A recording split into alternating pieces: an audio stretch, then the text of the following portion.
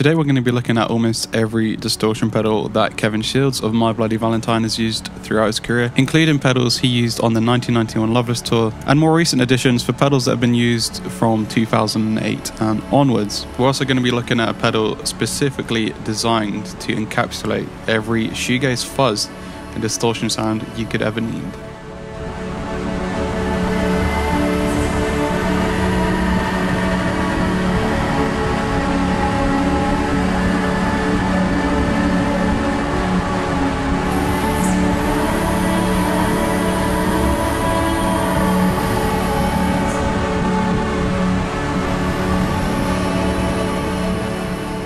The Valentine Oscillation is really the only distortion that we've been using on our upcoming shoegaze album, and it's the only pedal we use on our new song Mesmerized.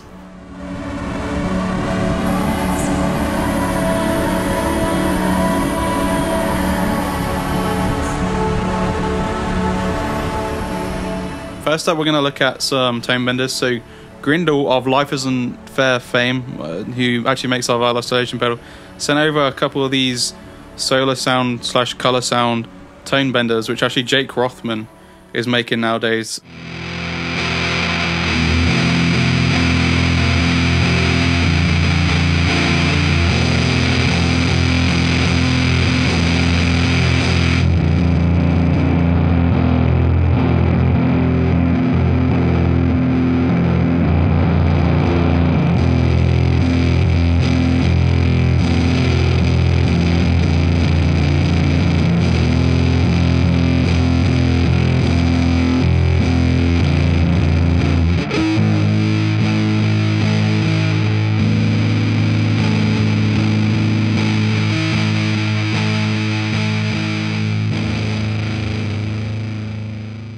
The yellow hybrid OC140 tone bender we have here is more of a recent addition to the tone bender line in the grand scheme of things. The original SOLA sound tone bender Mark 1 was released in 1965. That was followed by the Mark 1.5 again in 65. In 66 they released the Mark 2, and around 1970 the Mark 4 came out. This pedal comes at a really nice time for me. I've been researching a lot of British fuzz pedals, British effects, really just connecting to that side of things.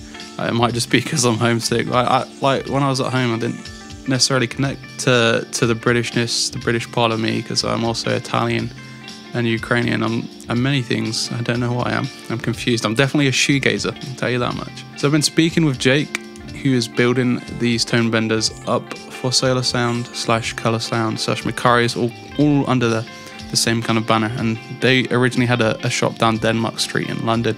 It was part of that big movement down there in the 60s. So Jake says the circuit for the yellow is interesting, involving a bit of serendipity. It's basically an overdriven single Germanium transistor common emitter stage. The funny bit is, when I was developing it, I accidentally used a flat battery measuring 4.7 volts and it sounded much better. It wasn't perfect. It biased itself off if driven too hard, breaking up the sound, and that's something I've always really liked with fuzz pedals, and it's what we do with our Valentine Oscillation as well. That kind of breaking up sound. It's a really special sound, great for riffs and for chords as well. So that's really great. Jake goes on to say the cure for that was a Germanium diode wired in reverse across the base emitter junction of the transistor. This junction is itself a diode, which results in a drifting DC biasing point derived from the input signal. By putting another diode across the other way around cancels this effect. Since the plus and minus signal paths are now equal resistance, this results in no build up of DC. Another advantage is that the temperature dependent Germanium leakage currents cancel. Another problem that had to be dealt with was that the first units used standard PNP Germanium transistors, which have the problem of needing a negative power supply. I solved this by finding a high gain NPN transistor. I used the Mullard OC140, an old computer transistor from 1959.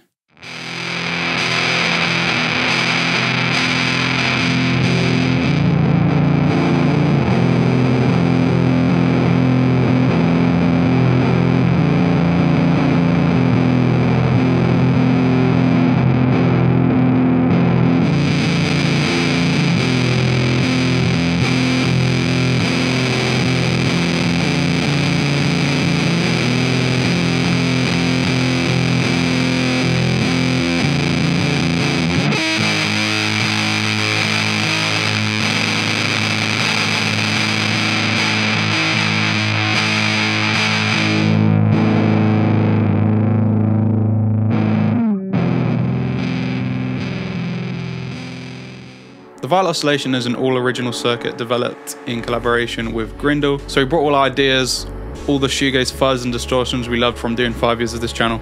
Just put everything we loved into this. So I'm a really big fan of gated effects, gated distortions.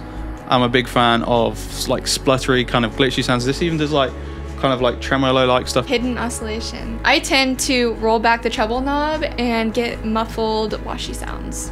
Really good pedal to try out for shoegaze, and we have lots of pedals to come. It just takes your time when you're doing this thing independently with just a small team, keeping it honest, keeping it direct, and keeping it shoegaze. So keep on gazing. It's such a special way to be able to connect with all of our listeners that love our shoegaze films.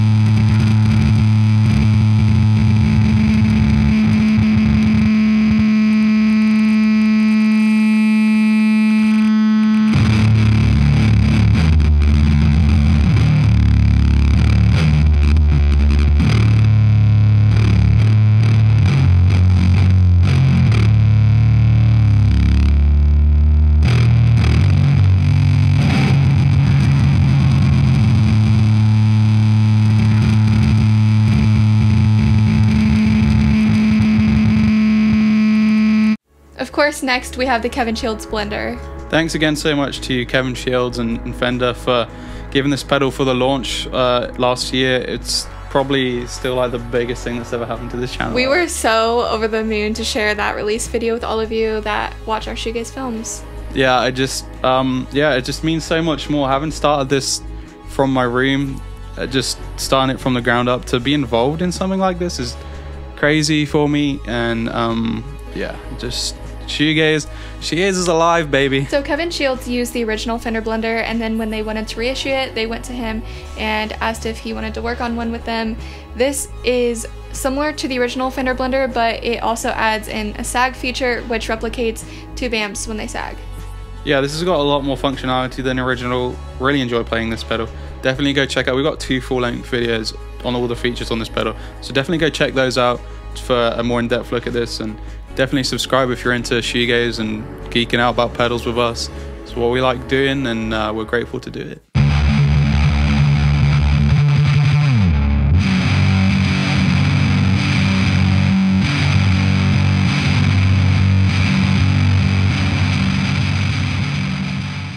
On the 1991 Loveless tour, Kevin Shields was using a Marshall SHREDMASTER, while Belinda was using an HM2. Today I've got the SHREDMASTER in the Oxford Drive. This is actually my favourite version of the SHREDMASTER. I know they recently reissued the original SHREDMASTER, but this one's just got more options. And interestingly, we've got a 91 mode, which can mimic the SHREDMASTER from around that time. And it's also called Oxford Drive because it's based on the sounds of a certain Oxford band called Radiohead.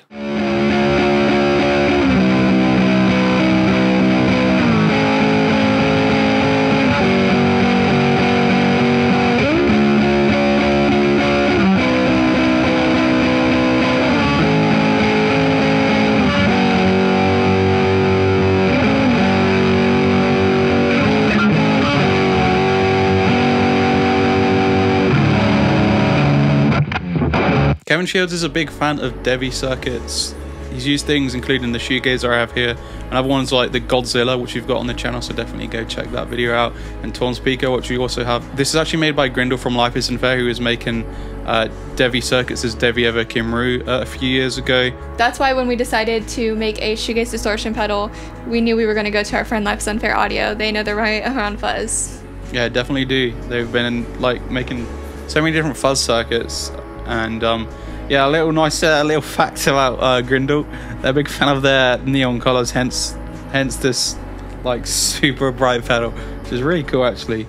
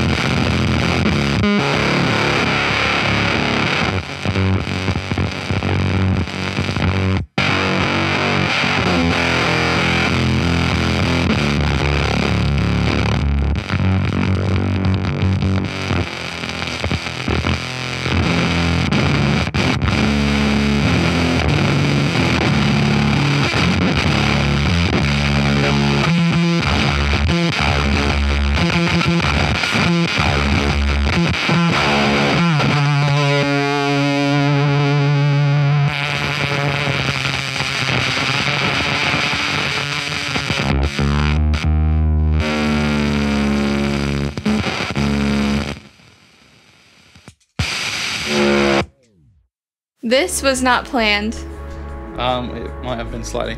This is actually like Kurt Cobain's most worn t-shirt, so, and it's got a Big Muff on it, it's got Mudhoney on it.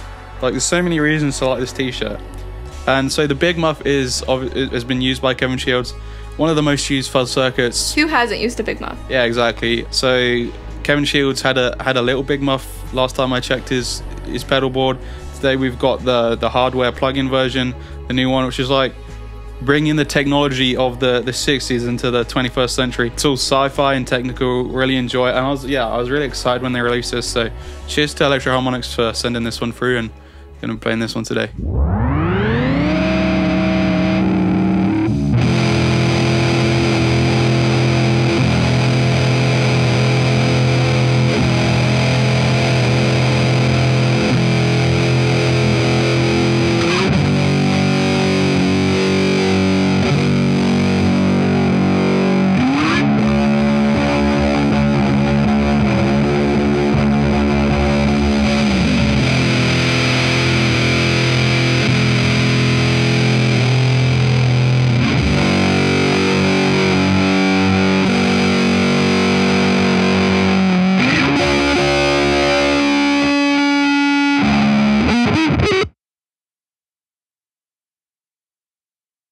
What do you want to say? I don't want to say nothing. You give me a kiss?